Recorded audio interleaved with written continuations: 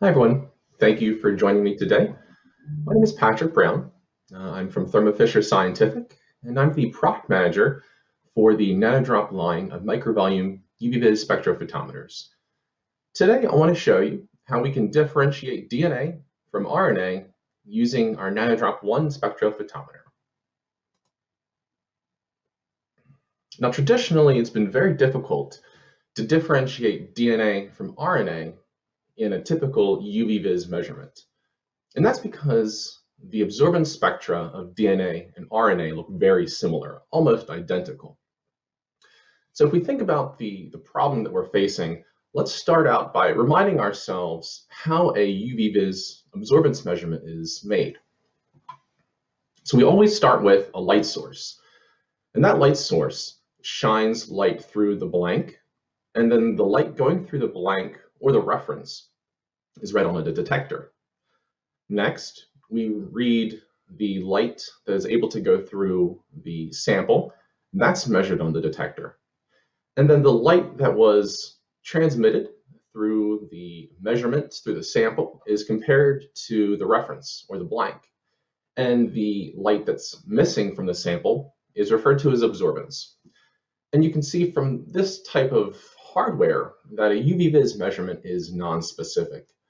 It will measure the absorbance of whatever is in the sample. And so when we want to use UV-Vis absorbance in order to calculate DNA or RNA or protein concentrations, it's really up to the researcher, it's really up to the end user in order to make sure that molecule is pure. That sample only contains pure molecules. One of the things that we've identified is difficult for scientists and our researchers is differentiating between DNA and RNA. Like I mentioned, and as you see here in this graph, DNA and RNA look nearly identical. Typically, we use the absorbance at 260 nanometers to calculate DNA and RNA concentrations by taking that absorbance at 260 nanometers and applying the Beer-Lambert equation. Now, what that does is it really just focuses on a single wavelength. And so all the other data around it, all the other wavelengths don't matter really when calculating the concentration.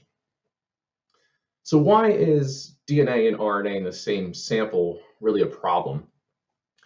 Well, when we think about what we're doing downstream of measuring concentration, we think of techniques like cloning, maybe next generation sequencing, maybe qPCR. And all of these techniques require a particular amount of starting material, a particular amount of starting DNA, or a particular amount of starting RNA.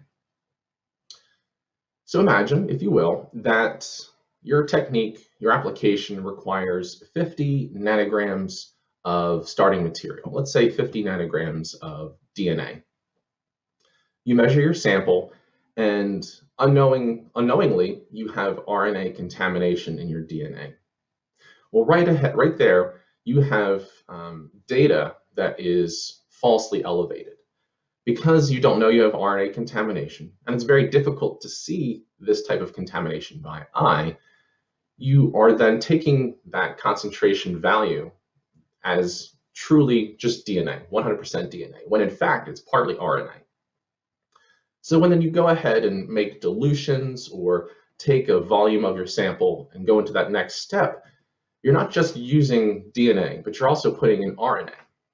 So where you may need 50 nanograms of DNA, maybe you're only putting in 30 nanograms of DNA. And this can cause your downstream reaction to fail or not go as planned. Looking at literature, there are a number of techniques, a number of papers talking about how to identify DNA contamination in RNA and vice versa. And when you find that contamination, what kind of applications, what kind of techniques can you do to clean up your sample? And so what we decided here is that we know that this is a problem facing scientists around the world and in multiple segments.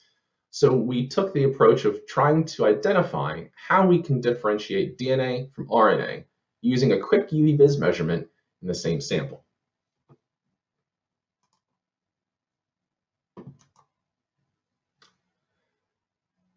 So the approach that we took allows us to differentiate DNA from RNA using multiple wavelengths. Like I mentioned before, typically we quantify nucleic acid using that peak right around 260 nanometers.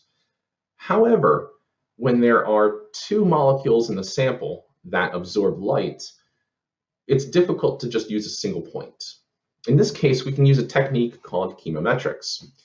This is really just a mathematical model that makes predictions on sample concentration of multiple components within the same sample spectrum. And it does so using multiple wavelengths, not just a single wavelength. And so what we can do is we can use more information in the sample spectrum to identify different components within that same sample. What we see here is mammalian DNA represented in blue and an absorbance spectrum of mammalian RNA in red. And there are just a couple of areas where the two spectra are different. So firstly, there's a small difference right around 230, 235 nanometers. And then there's a larger difference from 270 to about 290 nanometers. And this is where we can train mathematical algorithms to differentiate between the two. So what chemometrics allows us to do is to build up a library, build up a training set. So what we've done is built up a library measuring known concentrations of pure DNA, known concentrations of pure RNA, and then known concentrations of mixtures of DNA and RNA. We take all of these spectra, feed it into our chemometrics software, and we can build a predictive mathematical model, such that when you feed in a sample spectrum, the mathematical model looks at it and it can detect, based on the absorbance spectrum shape in a small region, whether you have DNA, RNA, or some combination of both. And we do have an application note that talks through how we did this and provides some data to show you the efficacy of these models. And I'll briefly walk you through one of the figures from that paper.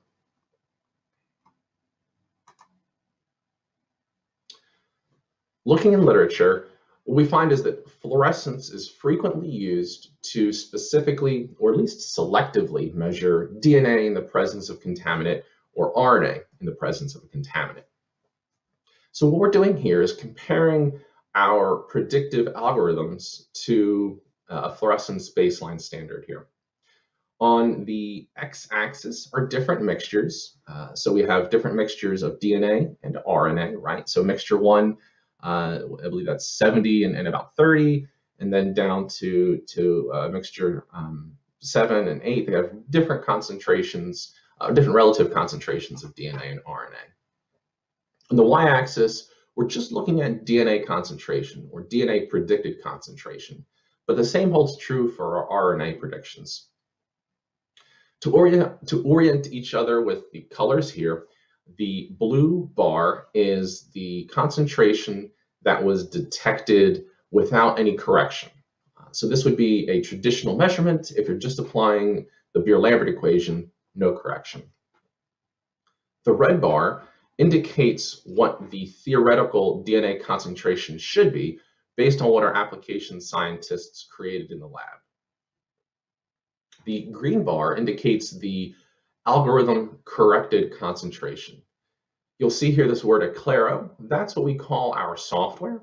But again, this is just the algorithm predicted concentration.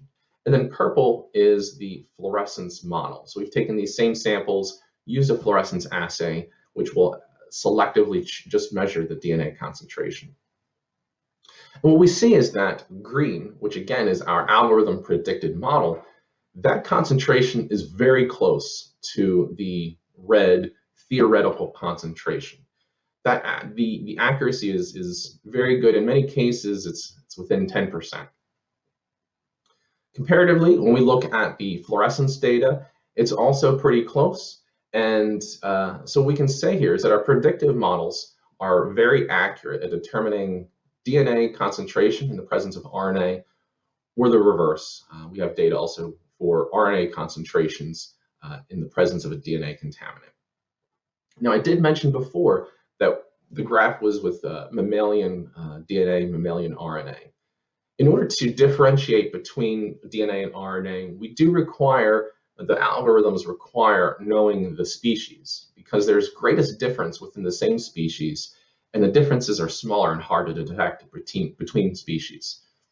But within a single species, we can easily and reliably and accurately detect DNA contamination in RNA and RNA contamination in DNA.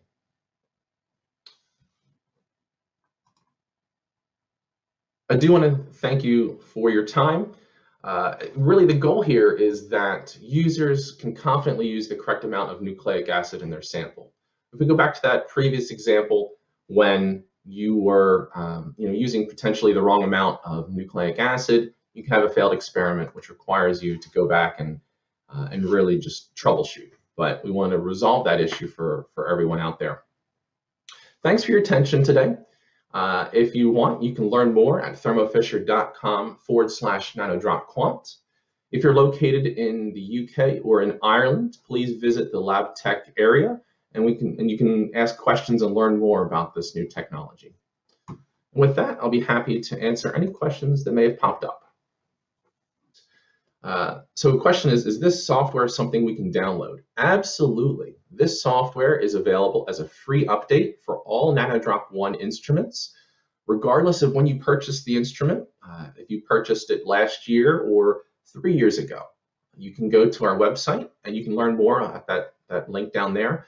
You can you can go to that website and download the software for free, upload it onto your instrument, and you'll have our new algorithms at your fingertips.